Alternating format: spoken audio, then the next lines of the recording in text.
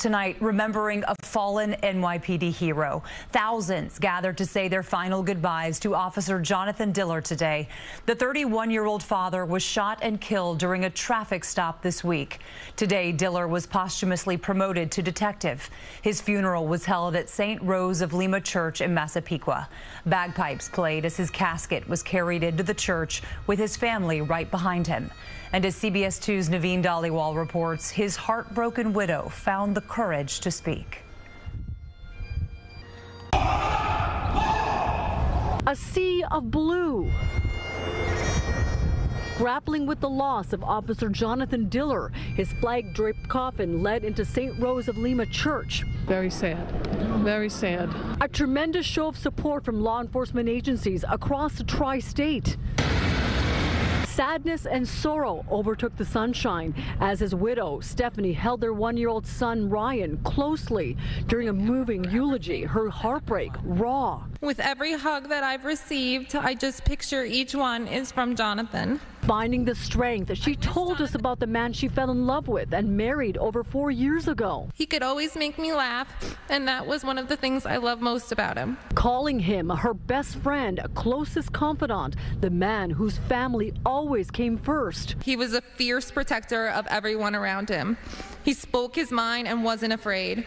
And as fierce as he was, his heart would melt for his son. He was so proud of Ryan. Every time he did something new, it was like an explosion of joy from both of us. Officer Diller had been with the NYPD for 3 years, a job he loved, and he came from a family of first responders. We told him to go out there and make this city a better place to live, to work, and to raise a family. And that's exactly what he did.